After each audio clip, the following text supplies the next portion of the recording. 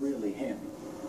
World news now, a 22-year-old Chinese woman who told authorities about a newborn boy trapped in a sewer pipe has now admitted she is the boy's mother. Chinese state news reports the woman said she couldn't afford an abortion, secretly delivered the child in the toilet.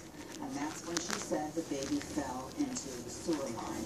Firefighters called away a section of the pipe, took the baby to the hospital by just taking it apart. Took the pipe apart in the hospital there. Baby had a low heart rate and some cuts, but pretty good condition actually. Police say they are treating this case like a case of attempted murder. It's not clear whether the mother will face any charges. Now to the story of an American mother jailed in Mexico, her family fighting for her freedom.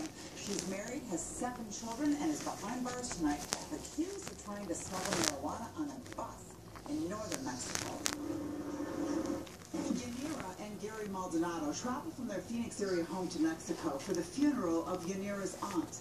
On the way back home, their bus was stopped at a checkpoint in Hermosillo, where soldiers searched the vehicle and said they found more than 12 pounds of marijuana strapped to the underside of Yanira's seat. Not hers. My wife, she's a loving mom, a great wife, and grandma, and she just had a grandbaby 3 weeks ago.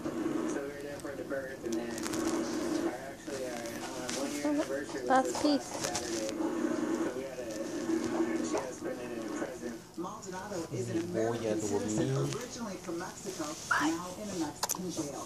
Her family in the U.S., devout members of the Latter-day Saints, launching all-out effort to